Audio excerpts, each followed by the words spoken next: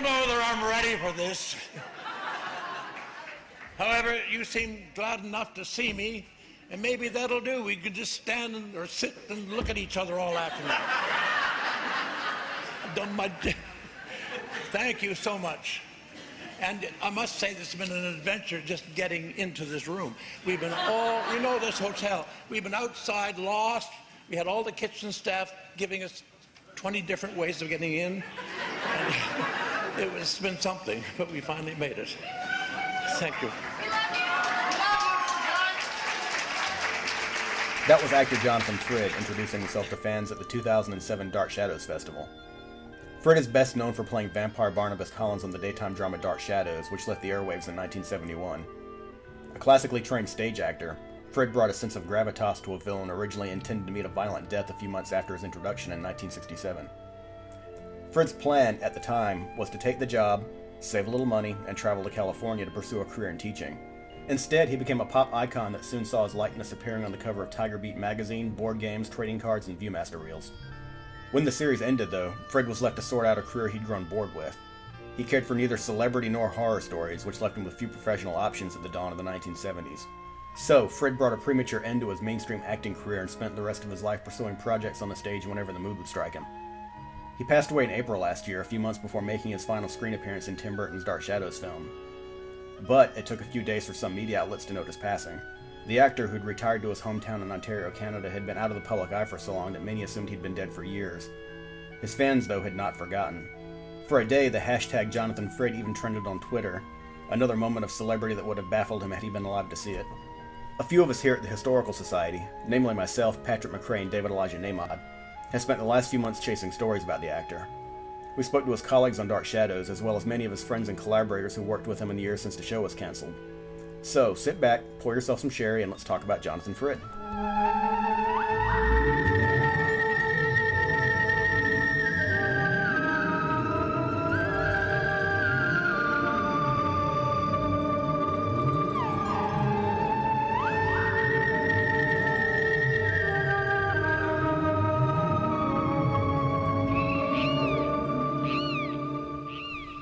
Sharon Smythe Lentz joined the cast of Dark Shadows in 1967. Only 9 years old, she was cast as the younger sister of Barnabas Collins. My very first meeting with Jonathan Frid, he was not in costume. He was just a big guy. And I remember he had very dark eyes and very big hands and a real big flashy smile. And again, I use the term bigger than life because I was a little girl, and physically he was just looming over me, but gentle at the same time. And I remember his laughter. I remember him crossing his legs and sitting back in the chair very casually and laughing at whatever the grown-ups were talking about. But I knew right from the get-go that I wasn't afraid of him. So therefore, when he went into makeup and costume and had that look, I could see right past that. I knew who was underneath of it. So it didn't bother me at all. It was very, very comfortable.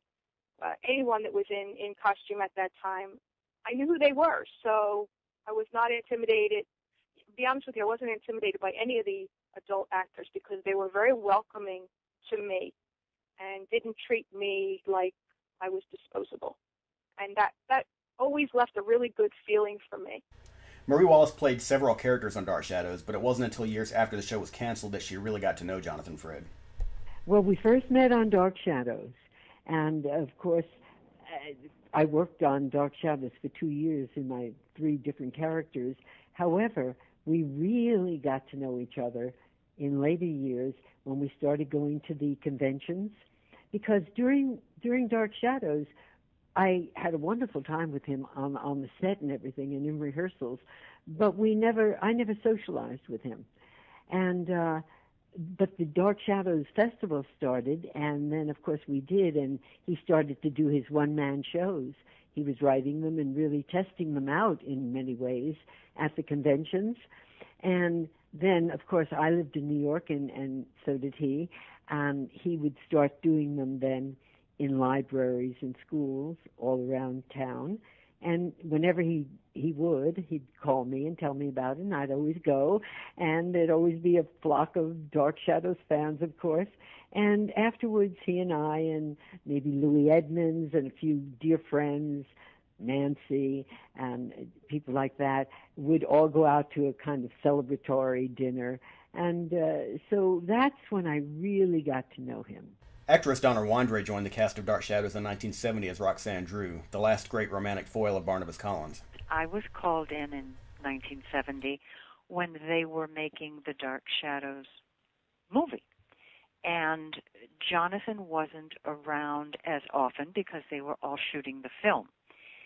So I read for Dan Curtis, and I never met Jonathan before. I believe I worked with him, and for the first time. And I must say it was terrifying for me. I was 22 or 23 years old when I was on this. I had absolutely never done a soap before, and the whole thing was terrifying. So I don't remember the first meeting. I remember that I just didn't want to make mistakes, and I wanted to fit in and be quiet and just do my job and not mess up my lines, and that's all I remember for probably the first month. But I do recall that he called me into his dressing room after I was on the show for about a month. And we had several directors, all of them wonderful, but one of them would really pick on the new kid. Now, I didn't know that. I thought that was just me, that I was doing something wrong, that I wasn't bright enough or fast enough or, well, whatever. And Jonathan called me in because he could see that I was very upset. These dressing downs every day. And he said, and I wrote it down so I would remember it. He said, "You're the new kid. He always picks on the new kid. Say something back to him next time." And I think the next time I said something like, "Really? That's it. That's all I could get out of my mouth." And then he stopped picking on me. I will never forget the kindness, and by then somebody else had come in, so there was a new person he could, pick on. But I just thought, oh my God, this is so not uplifting. This is awful. I just feel like I'm berated every day. And that Jonathan just really come in, sit down, closed the door, and said, "Look, I'm going to tell you how it is." And from then on, I was fine. I was just absolutely fine, and I knew if there was a problem, and there never was, but I knew if there was a problem, I could go to him and ask. Elena Nacanther was among the Dark Shadows fans referred to as the Studio Girls.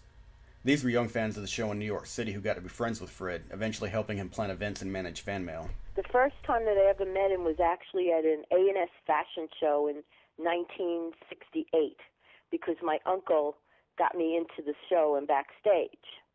But the problem with that was I wasn't allowed to talk to him. I could just sit there and watch.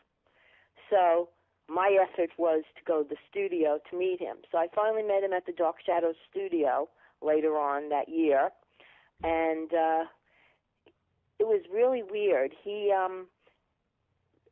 autographed my scrapbook, my red scrapbook that I used to bring around with me, with all sorts of stories about him and pictures and stuff that I collected from teen magazines.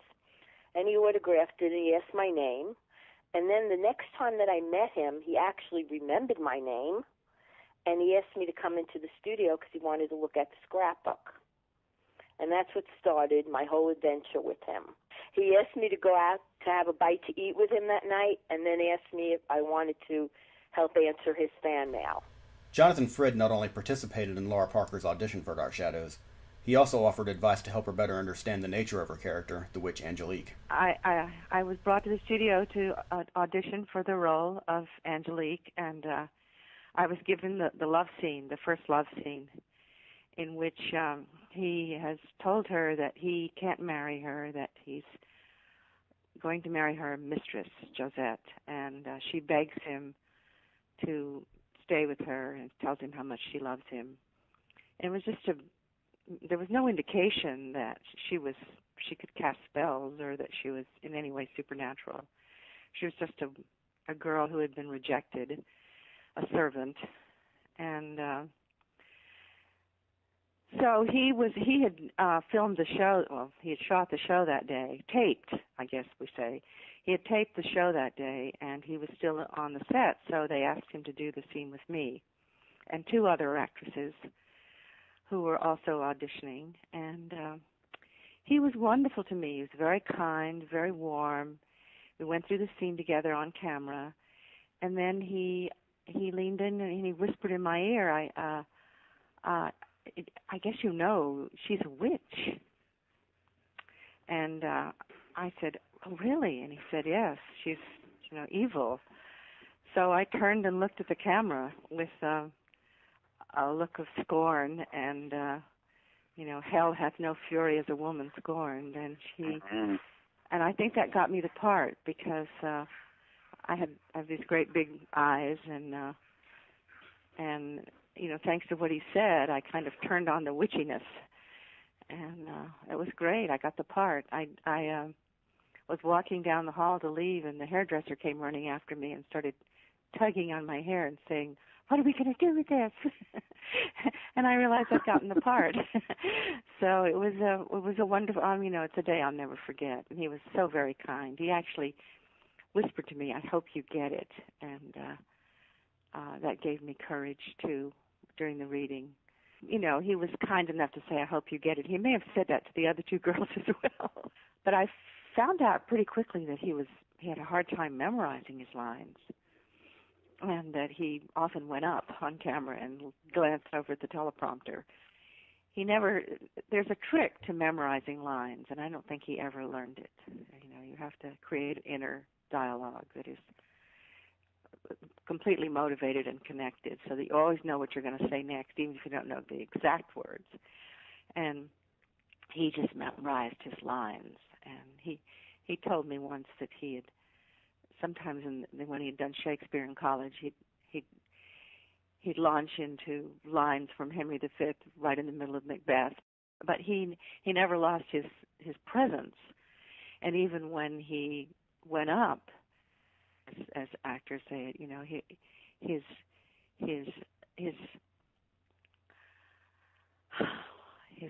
what would you say, his hysterical horror at the fact that he'd forgotten his lines, his agony and his misery and his what's the word, just being very, very upset inside, always played into the character. And it looked like Barnabas was the one who was horrified and anxious and terrified and very, very upset. So it worked for the camera. It worked for the character really well, and I think it gave him even more appeal because we'd watch the show afterwards and we'd think it was going to be abysmal and it would be just marvelous. He would always be marvelous with his Shakespearean demeanor and his strong presence. Frid's problems with lines weren't a secret to either the audience or his cast members. I say this with great good humor, and we all remember this. He was forever looking for a teleprompter, and so he didn't have that attitude of, I'm better than anybody, I know how to do this, better than you. He just knew what he had to do in front of a camera to get the most effective work on screen. And but he didn't have any airs about him at all. No, I was very comfortable with him. Nacanther said Frid's troubles memorizing lines colored his early opinions of his performance on the show. You see, sometimes he got upset because, the show was actually taped live, and they didn't do any editing. And since he was a slow study, sometimes he didn't remember some of his lines. And he would get very embarrassed and think that it was a horrible, horrible thing that he would stutter or stammer or make a mistake on a line, and that would be in the show.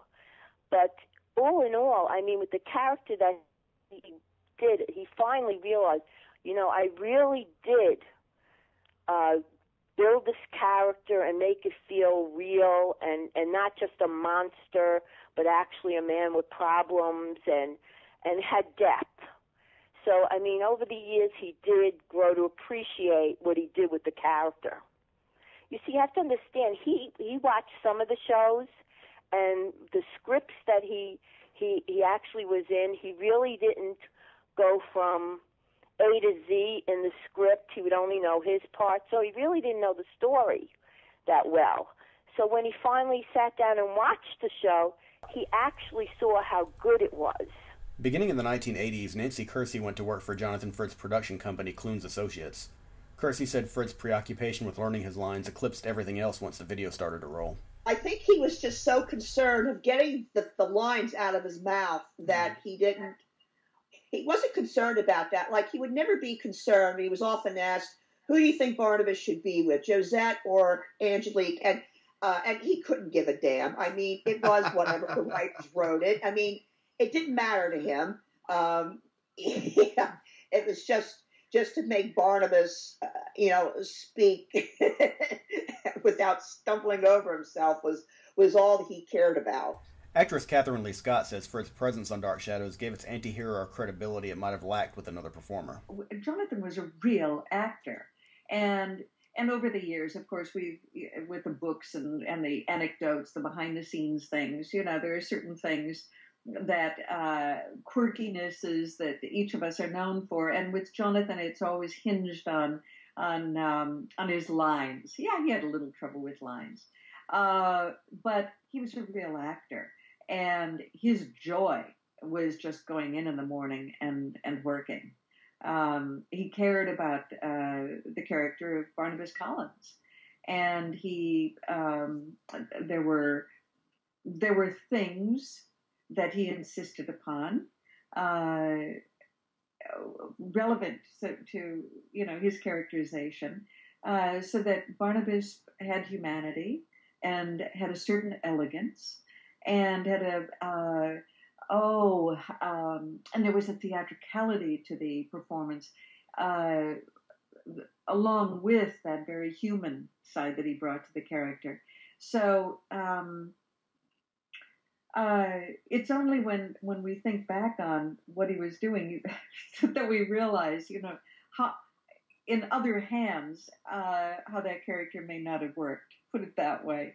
And one of the things that I'm happy about is that, Jonathan always wanted to be respected for the new things that he was doing. He hated looking back. Nacanther says neither Frid nor the Dark Shadows producers were prepared for the audience response to Barnabas Collins. When I started answering the fan mail, they were already backlogged by a couple of years already. And we just kept up with the recent ones, whichever ones came in that particular week we answered. And that's what led to the fan mail parties. Those fan mail parties were to get all the backlog letters answered, because there were so many. I mean, you had to see when you walked into that room, we had worked on this for months to figure out how we were going to do this fan mail party, and we did it in the rehearsal hall at the studio, and there were boxes from A to Z all around the studio, and they were piled almost up to the ceiling with mail bags. That's how much mail there was. And we worked on this mail for so many weeks that Dan Curtis finally said enough, and Jonathan had to rent out a conference room at the Hotel Edison for us to finish it up. That's how bad it was. Wandrey remembers that Frid's celebrity was sometimes surreal. Sometime into the show, they had asked me to do publicity with him in Milwaukee, and it was at the auto show. And I had never been treated to anything like that before, and I don't think I had ever been flown first class any place. I mean, even to Milwaukee. But, you were flown first class. You were supposed to be on schedule to do things, but people picked you up. I mean, it was, for me, this is phenomenal. But Kathryn Leigh Scott had sold me an outfit to wear. And she came in one day and she said, you're going to need something for these things. And it was a burgundy jumpsuit covered in sequins and a burgundy and white jacket. And they said, yep, that's what you're going to wear. So it looked great. I was so happy that she was tired of it. And so that's what I brought along. And then when I got there, I saw the Milwaukee paper, and it said the auto show.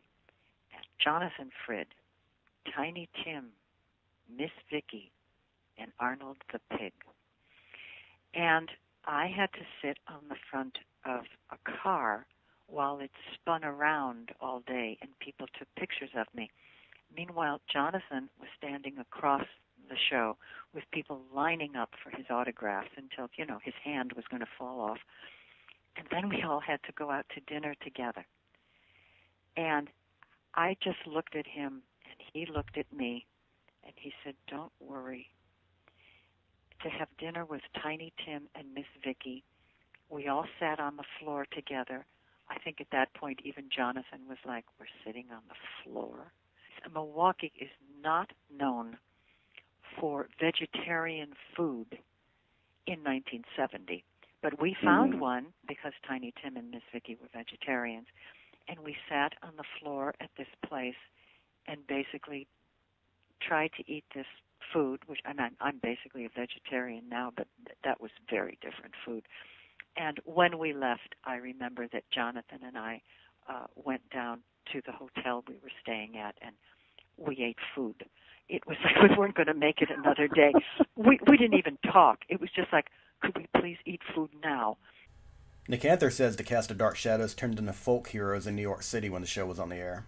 Sometimes when you went, especially when it was a school holiday and you were outside the studio, there had to be at least 100 kids there. It was a nightmare. Most of the time Jonathan would go out through the back if there were too many there because it would just be bedlam. But on a normal basis, if there was like 20 or 30 kids out there, it was fine. He would sign all the autographs, and he'd be really nice to everyone. And it was just, you got to know all the kids because you were there. So I made lifelong friends at the Dark Shadow studio. I'm still friends with three of the people that I met there.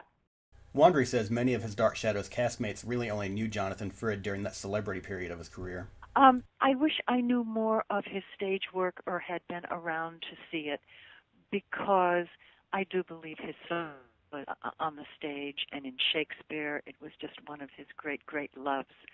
I still think that probably he is the first person that was a pop icon. I think he was one of the first and only people from television that will be remembered that way. He changed the face of certainly daytime. Absolutely. He just changed the face of how, at the time we did call them soaps, but how daytime shows were, what they looked like, what they sounded like. And I think that is probably wouldn't make him particularly happy, because I think his heart was in theater and far more serious fare. But I do think he was the first pop icon on television. Nacanther was a teenager when she started managing Frid's Dark Shadows fan mail. She said she was unprepared for how bizarre the letters sometimes were. Oh, God, the strangest letter was this woman. She was a housewife. She wrote it on this black paper in red that made it look like blood. And she was convinced that he was a vampire. And she said that she slept in a coffin at night. It was bizarre. I mean, here I am, a teenager, and I'm reading this from like a 34-year-old woman, and I'm saying to myself, are you kidding? You're an adult, and this is what you're writing? It was really funny. But he got very angry that we read some of the mail. He said, if the address is on the outside of the letter, don't read the letters. He said, because it's private, it's their thoughts, and only I'm supposed to see them. And I'm thinking to myself, you don't want to see half this stuff, I'm telling you. Despite these distractions, Frid was still focused on the work at hand. Parker said he wasn't afraid to step in when an actor was struggling with understanding what made their character tick. As the show progressed, as the months went by, we became, closer because we had so many scenes to do together. And of course, I was the rejected servant girl. And I had always played ingenues, and in plays, I'd always, gotten the lead and played the ingenue, and so I kind of felt that Angelique was the heroine of the piece. And he leaned, and I did a lot of crying, and he said to me once, you should really stop crying because you're the heavy, you're the villain. And I went, oh.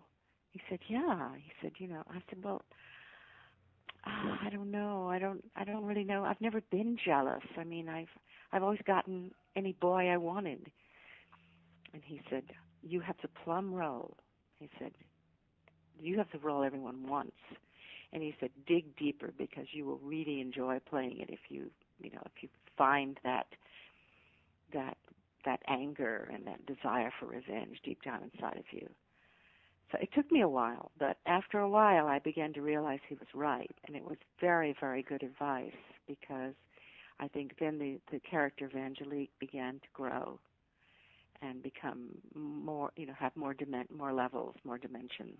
Many of the people involved with Dark Shadows went their separate ways once shooting wrapped for the 1971 feature film Night of Dark Shadows. In the 1980s, Frid returned to the stage with both one-man performances and a leading role in the touring production of Arsenic and Old Lace. These, coupled with a return to the airwaves of Dark Shadows reruns, brought him back in touch with old friends. It also made him some new ones. I lost touch with Jonathan in the 70s, but then in the early 80s, I happened to see that he was going to be at Live at 5 for, because Dark Shadows was coming on again in New York. And I said to Valerie, wouldn't it be a hoot? Let's go and meet him at Live at 5 and say hello to him because it's been a long time. And so we went there, and it was hilarious. He comes out from the interview. We were waiting by the NBC elevators, and the first thing he says, girls, why didn't you just come up to the green room? And I looked at him. I said, Jonathan, this isn't back in Dark Shadows. They don't allow you to do that anymore. It was hilarious. So we got to, and that's when I got in touch with him again. And as it turned out, I started working in radio. So I used to have him on my talk shows. I had him on the Soupy Sales Show. I had him on with the Dolans, with Alan Combs, all of these different radio shows. And then he asked me to get together a group of people to go to his apartment. That's when he was starting his one-man shows so that we could critique him while he was reading the stories. And that's how I got back in touch with him. Frid's return to the theater is also what led to his collaborations with Nancy Kersey.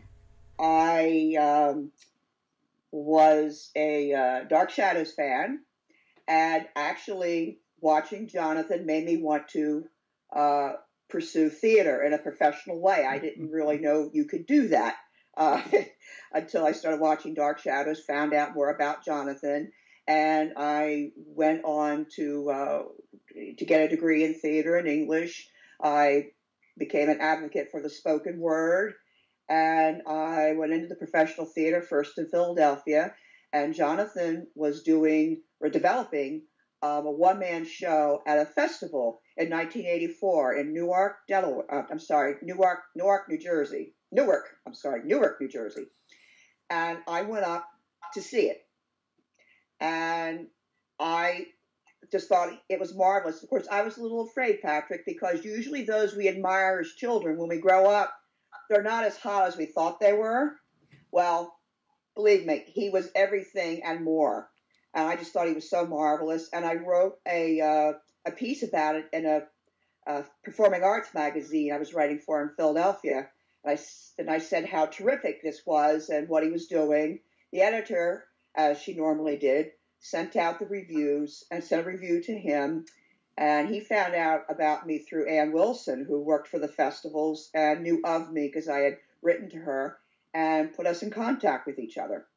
Nacanther said Frid's one-man shows allowed him to explore material that was more personal. Mary O'Leary was his producer, and when they started the one-man shows, and they would go over a bunch of different authors and pieces to see which ones seemed to fit. And when he started, he did a lot of like Edgar Allan Poe and things like that, so there would be more in the horror vein, you know, so that people would associate it with Barnabas. But as it grew later and later, he brought into it Shakespeare, which was like Richard III was his favorite. He loved to have that in the one-man show. And he got into some comedy. I think the funniest thing that he ever did was with his mother and the answering machine. I was rolling on the floor with that one. That was really hilarious. Well, my story here took place, 8 or 9 years ago. It was early morning in my Manhattan apartment. It was my birthday, in fact, and I just stepped out to buy a paper.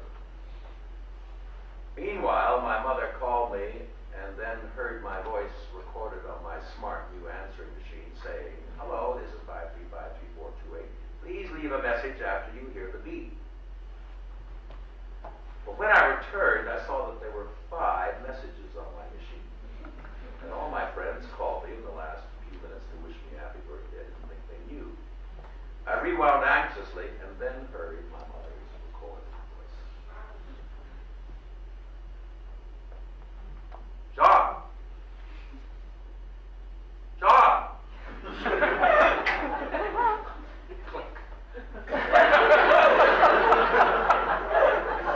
Second message. "John! John, what are you doing? Who are you talking to?" Gracious.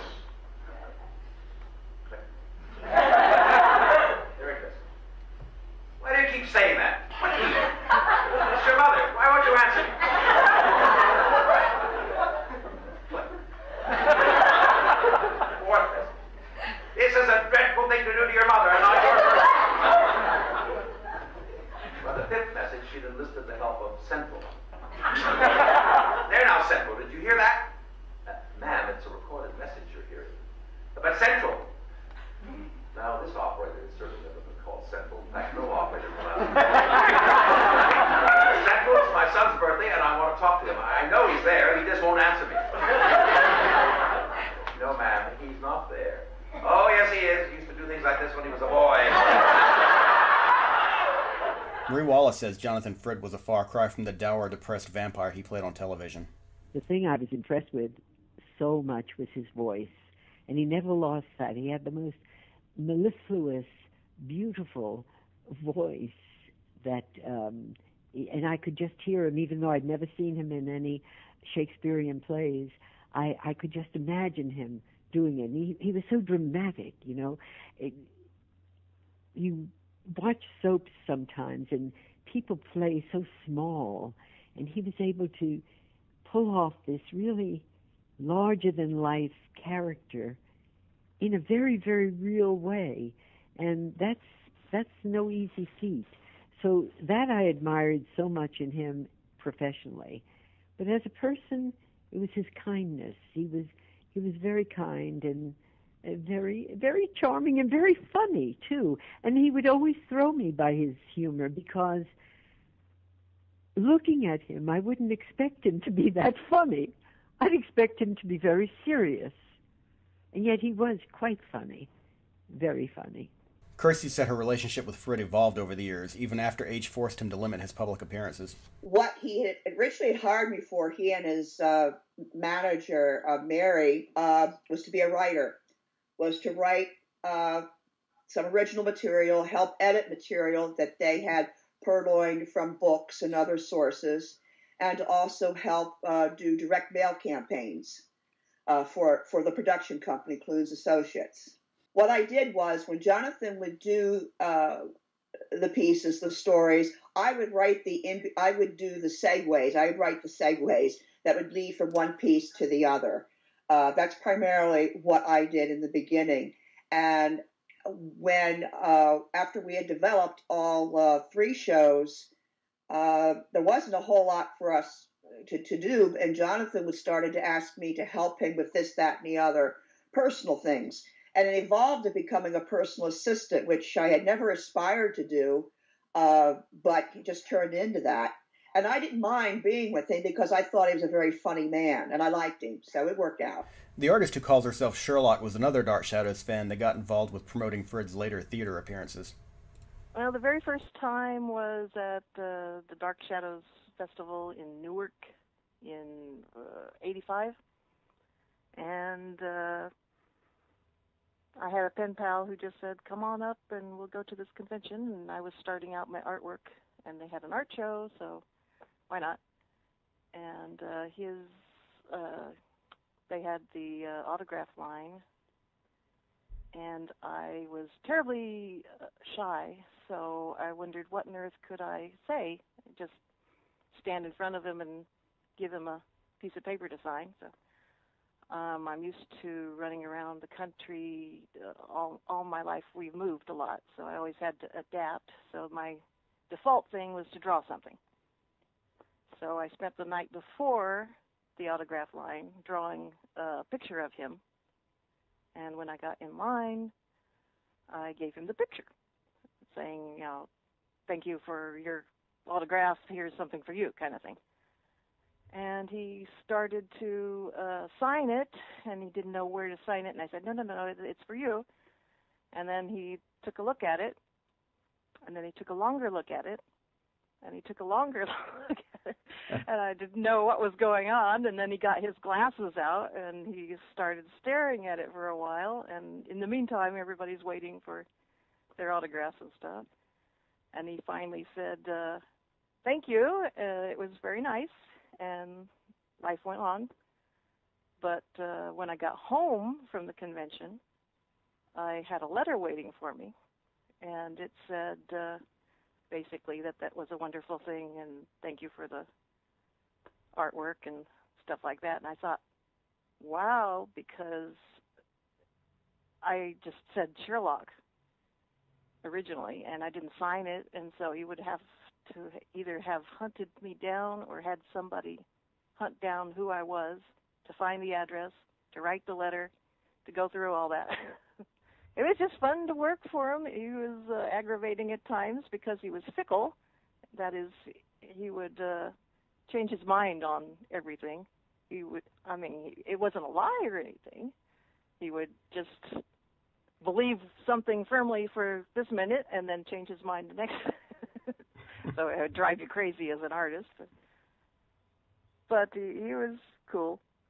And he was very, very forthright. The one thing that made me love him when I first went up to visit him is I took my portfolio, and he looked through it. And most people, if they see something they don't like, they'll either question you about it or they won't say anything about it at all. And he would just say, that's wonderful, that's great, that's crap, that's wonderful. And not knowing you at all. just say it right to you. Jonathan Frid's fickle moods were just part of doing business, Kersey says. It was a lot of fun. It also could be very frustrating. There were many times that we both left each other very annoyed. But Jonathan wanted to try absolutely everything, approach a project from every possible angle. Because he was so afraid that there'd be something he had left unexplored. That was frustrating to me, being an ADHD person. But he would let you meaning me, he let me have a big say into what he was going to ultimately include in one-man shows, which was really something. I mean, here he was, a vet, and here I was, a newbie, and he took what I said very seriously, my suggestions very seriously. But we both had the same sense of humor and the same sense of what worked dramatically, what did not work dramatically, and how the pieces were placed together in the one-man shows were things that we both seemed to instinctively know about each other. When he was doing Arsenic and Old Lace, and at the same time doing his one-man shows, he had sort of come back from the dead, if you will, because at the time, when we were doing the one-man shows, a problem we had was how to let people know, A, he was still alive, and B, remember him. And when Arsenic and Old Lace came about, he got a lot of publicity. And at the same time, his one-man show had already been developed, and he was getting work on his nights off from Arsenic and Old Lace, doing the Monday nights in local libraries and theaters. And he was the absolute happiest time of his life. Gary Sandy, perhaps best known for playing Andy Travis on WKRP in Cincinnati, starred opposite Frid in the production of Arsenic and Old Lace. My recollection of Jonathan Frid, when I worked with him in Arsenic and Old Lace in the late 80s, it was a high-level production with Gene Stapleton, Marion Ross, Larry Storch, Jonathan Frid, myself, Gary Sandy, was that Jonathan Frid was a true gentleman, a highly professionally trained actor. He was Canadian, had done a lot of things, and it was no mystery, really, that he became the success he did on Dark Shadows because he was that good of an actor. So when Barnabas Collins came around, they picked the right guy for that. Jonathan Frid was a class act. Jonathan Frid made his final screen appearance in Tim Burton's Dark Shadows. His cameo, as well as those of Dark Shadows cast members David Selby, Kathryn Leigh Scott, and Lara Parker, were at the invitation of both Burton and Johnny Depp. 4 decades separated Frid's last 2 screen appearances, and Parker said age had taken its toll on him. We had discovered at the conventions he had become, the kind of irascible, demanding person that one becomes in old age when you don't want to put up with anybody's nonsense anymore. And he had to be sort of talked into going. He didn't want to go. He knew that he wasn't really strong enough to go. But he was talked into going. Jim Pearson talked him into going. And, of course, it wouldn't have happened. We wouldn't have gone if he hadn't gone. It wouldn't have happened. So when he got there, he wanted to go home. He wanted to go back to Canada. And he actually got up the second morning, was there, and packed his bags and went down to the hotel lobby and said, call me a taxi. Book me on an airplane. I want to go home. So he was, I think, feeling very uncomfortable. He had a hard time walking, and he was disoriented. He kept saying, "Where am I? Am I on the island?" But we did, we all got through it. And I think when he finally got to the set and he met Tim Burton and he met Johnny Depp and they were both incredibly kind to him. And Johnny Depp said, kind of waved his arm at this magnificent set, which completely filled this giant studio. They had completely rebuilt Collinwood and all its majesty. It was a chandelier the size of your house, huge stairway. I mean, it was all huge compared to what we had on our set. And he said, none of this would be here if it weren't for you, Jonathan. They had both loved the show, and they had loved him when they were kids. So it was one of those magical moments when, as we say, Barnabas passed the baton, is that it? Passed the torch, word? Yeah. The torch. Passed the torch on. It's one of those magical moments when Jonathan passed the torch to Johnny Depp, and of course now he has it back because the movie was not the success that the TV show was. So. Actor David Selby joined the cast of Dark Shadows in 1968 as the roguish Quentin Collins. For the rest of the series, he and Frid took turns as the show's leading man, giving Frid some much-needed time off. While the two were in England shooting their cameos for Tim Burton, though, Frid apologized to Selby. He admitted he had been quietly resentful of his co-star those many years ago. Yeah, he wanted to tell me that. Or obviously he wouldn't have. But it was quite touching, I mean, I helped him off a curb over there, across the street. He took my arm, or I took his arm, I can recall. That was quite touching. I think I remember writing, but maybe I didn't. But we came back, and I told Jonathan, we'll be right back, just wait here. I came back, and he wasn't there. He had wandered out another door. He was walking down, But it's very special. It was all very special because of the time we shot. So all of those kinds of things, Wallace, have never and can't go away.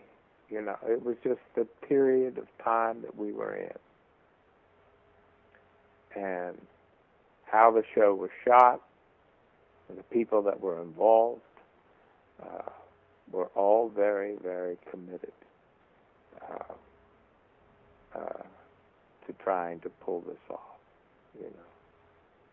From making up how we can make cobwebs to finding smoke machines, you know, and all of the sets.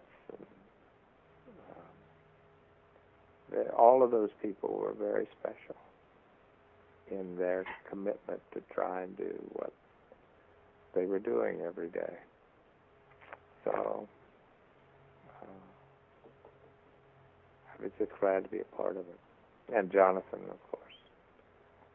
The last time Donna Wandrey saw Jonathan Frid was at a Dark Shadows festival. I felt that he was diminished somewhat. I went over and I particularly wanted to reintroduce myself to him, but he was just so, there were just gaggles of people around him. You know, just endless lines of people just wanting to touch him and say hello or get one more autograph. But, you know, he gave me a big smile and you know, I gave him a hug and a kiss on the cheek, and I said, I'm so glad to see you again.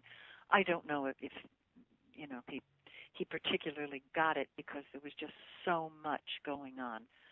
But I was not on with him for anything there, and I just wanted to say hello to him. And it was right at the end of, it was the last day of the convention, so it was sort of overwhelming at the dinner. But I was so glad just to see him again. Even though Frid had a master's degree in directing from Yale, he only directed a single stage play, The Lion in Winter in 1993 with his Dark Shadows co-star Marie Wallace. I'm the only person that ever worked with him as a director, because he did his directorial debut with me with The Lion in Winter down in Milledgeville, Georgia, at the Georgia College. We lived together in the old governor's mansion, which was, you know, because Milledgeville was the capital of Georgia back in the Civil War days. But anyway, there's an old, original governor's mansion. It's now a museum on the first two floors, and then above there are apartments. Well, not apartments, a whole, you know, living quarters. And plus the president of the Georgia College has his offices up there. So they put us up there, and we were there together for 6 weeks, and we had such fun. Oh, God, then you really get to know someone because there aren't a whole lot of other people around. You go to dinner together. A wonderful young man named David Moore was the one who invited us down there. He was the director of the theater department. And his father, everybody there was so wonderful. His father so generously lent Jonathan his beautiful Lincoln car that he had just bought. I think there were 50 miles on it. And so we had this beautiful car to drive all around Milledgeville and go to rehearsals and, you know, go to the restaurants and just be together and really learn about each other. And we had a wonderful time. And, of course, doing that play was so wonderful. The last time I saw him was at the convention, and we spent a number of hours together at lunch and sitting around just gabbing, and a couple of times just in his hotel room talking with him. So when was that? That was not that long before, whenever the last one was in, I believe it was in Hollywood. I'm always, we go back and forth, you know, from Hollywood to this coast. So it was probably not that long before he got sick.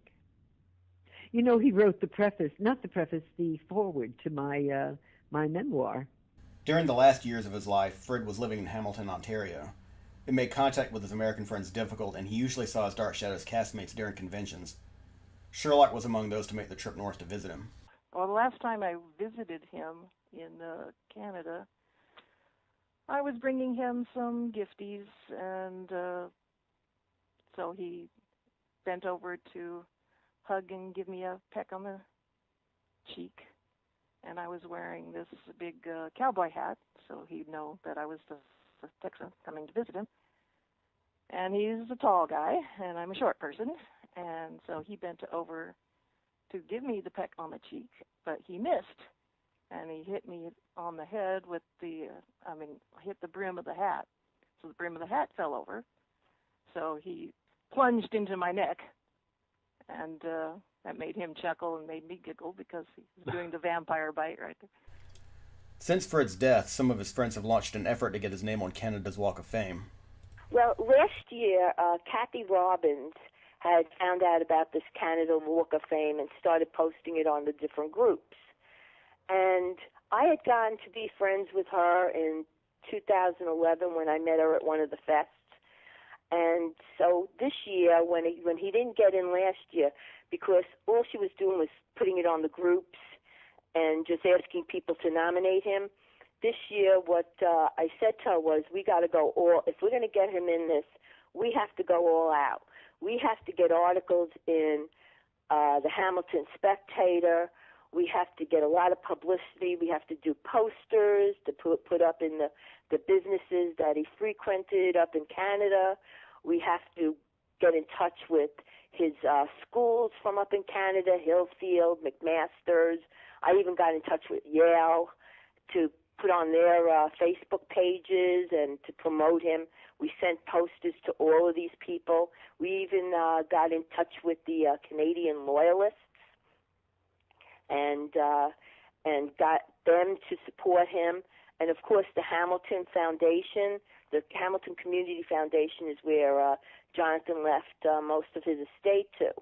That's how much he felt for his native land and his hometown, that he left it to the city of Hamilton, actually.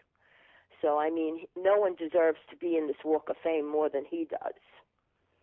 And, you know, we've just been going all out. And now as April to April 30th, people have to go onto the website, onto www.canadaswalkoffame.com/nominate, and they have to nominate him every day. Now, they threw us a curveball. They changed their nominating page today, which really, you know, I mean, they are a public foundation. You know, they get donations and everything. They are nonprofit. So they're supposed to abide by, you know, having people nominate. And they're suggesting like 7 different people to be in the Cineplex Legendary Award, which is the posthumous award. And they didn't mention Jonathan, you know all the publicity that we've been putting into it. So this is how it goes with the nomination. It comes up on the page, and it says nomination, and you put in his name. You have to put in your email address, and then there's a list under the Cineplex Awards of these 7 people, and then it says other. You put in other. No matter what, just put in the other as Jonathan Frid and vote. Now, the other thing that's going to confuse people in voting is that there is a contest going on to win tickets to Canada's Walk of Fame, but only people who live in Canada are eligible for it. But if you do not fill out your name and address on that, they will not submit your vote. So you have to fill out your name and address. And I'm telling you, you have to inundate these people with votes every single day, once a day through April 30th. You have to vote for him, because if we flood them with votes, we could get him in. And that's what we want, because this is an honor that he would want. More than anything else, he loved his country. And to get him this honor would be the most precious gift that we could give to him, our final gift to him, because we can't do anything else for him right now. A World War II veteran of the Canadian Navy, Frid never surrendered his citizenship, Kersey said. Canada. He was very, very proud of being a Canadian, and he never gave up his citizenship. I mean, he was always on the green card in America. You know, the thing he brought, which many people have said so many times, he brought to the horror genre, or to the romantic mystery genre, the really deeply true idea that a scary villain has to have more dimensions than just bloody teeth. I mean, he has to have a